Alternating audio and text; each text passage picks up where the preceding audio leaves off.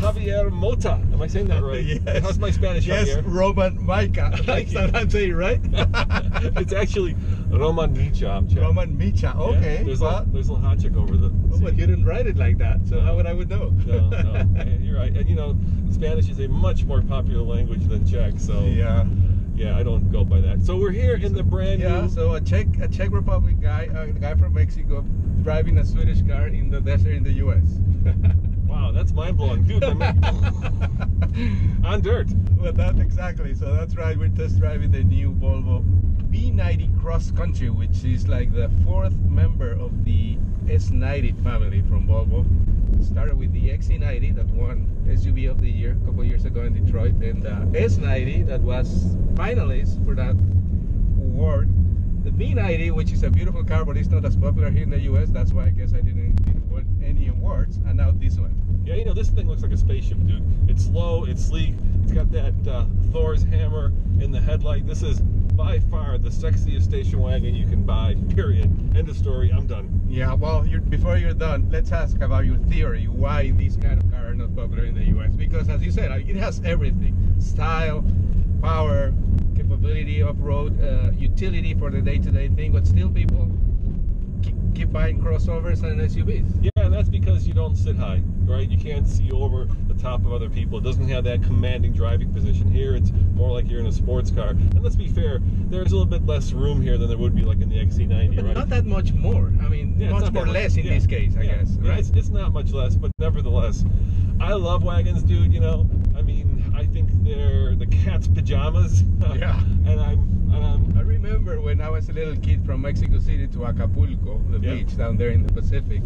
My uncle used to have, I don't remember the specific model, but I'm gonna say it was a Chevy or like a Ford Galaxy 500 station wagon, something like that. And we will have like 8 kids in the back. And like my uncle driving us down to the beach, he was great. And I actually started driving. You're gonna get a little bit mind blown by this too. AMC Rambler station wagon. That's where I started to drive. That was where AMC Rambler. Dude, that is old school. AMC Rambler. It had the stick shift here in the column. Yeah. And that's where that was my first ever car to drive. My mother actually taught me how to drive it. So yeah, they're you know, station wagons around the world are waning in popularity, and it's like the dinosaur, right? The dinosaur is slowly but surely dying out. But dude, this is nothing like a dinosaur. It's modern, it's off-road capable, it's beautifully almost custom, bespoke, tailored on the interior. It's got one of the best IP controls in the business. And that's a great thing, because being the member of the S90 family, which is like the car that pretty much saved Volvo as a company, and it has inherited all of that great technology, the pilot assist, the lane keep assist, all the, as you say, the 9-inch screen here, which is like really easy to use, and actually all the luxury. I mean, like these new cars from Volvo are like fantastic.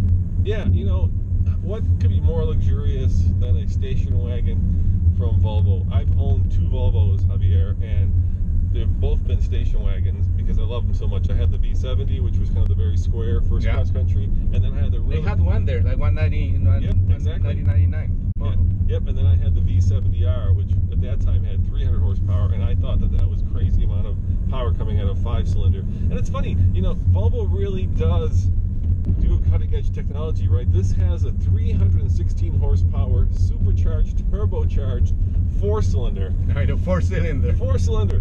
316 horsepower, 295 pounds. For an all-wheel drive car, too. Yeah, for an all-wheel drive car. And it will tow 3,500 pounds. You know, that's incredible.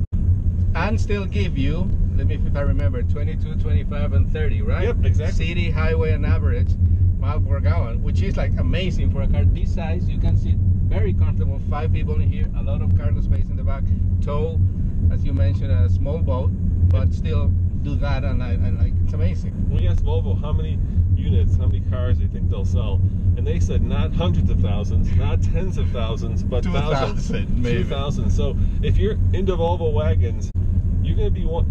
Javier, they sold 16 million, almost cars, 17 million cars last year in America, and Volvo expects to sell 2,000 of these. You will not see this. That's very exclusive too. Very exclusive. You will not see this coming or going anywhere. And are out of production capability because it's so popular in the rest of the world, right? Their production. Well, I mean, like the whole thing with the XC90, the SC90. I mean, all their newer cars are like super popular. I mean, again, this new model and this new era from when Volvo was bought by the Chinese company. Yep. That really has changed everything. And the good thing that they're doing, the same thing that happened with Jaguar Land Rover when the Indian group Tata bought them from Ford. They came in, put the money, and let them do their thing. Yep. And that's what is happening here, and that's what you're seeing, like the who revival of Volvo. You know, when the Chinese company bought Volvo, everybody was afraid that all they were doing was a technology grab, right? They were just buying basically technology that Ford had developed, because at that time Ford owned them. Absolutely. And they instead of developing it themselves, they decided that they could just easier purchase it. And in the end, it was nothing like that. They put a lot of money into the company and trust the Swedish people to do their thing. Trust the Swedish people to do their thing, and these beautiful cars is what they came up with. What do you think of the design language with that kind of Thor's hammer in the headlight? Oh, I love it, and I think it's very distinctive. You can, now that you've seen the other three models from this family, you can identify them just by that. I mean, it's like a very elegant application of the LED technology in the headlamps, and like it completes with everything else. Because those lines repeat here on in the dashboard, like everything is so refined and elegant. I love this little detail too. The Swedish flag in the seat, like that puts the cherry at the top of the ice cream. Yeah, it's a little Easter egg that's hidden. Yeah.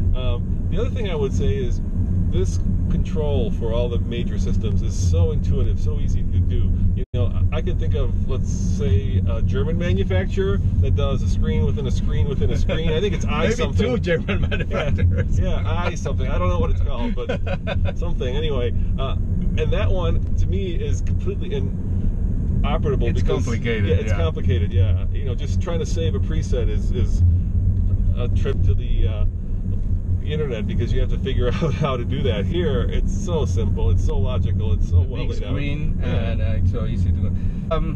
Roman, tell us a little bit about where, I mean, a lot of people already know where to find you, but for those who don't, where's your stuff? Yeah, of course, you can find us at TFL Car and TFLTruck.com. We've got 3 YouTube channels. The newest one, Javier, is we're doing one called TFL Now, where we go live.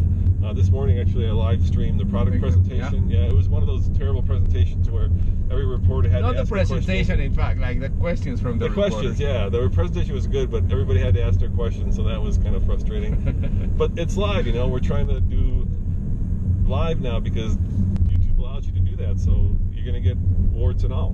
Yeah, let's take advantage of the amazing technology that we can use today. So thank you very much, Ron, for your time, and take me to lunch now, please. Yeah, rock and roll. Let's go eat, man. Pilot assist to lunch. Yeah, pilot assist to lunch. Luckily, there's no off-road pilot assist yet, but I'm sure that's coming as well. Ooh, a little bit of a slide there. Thank you. Bye.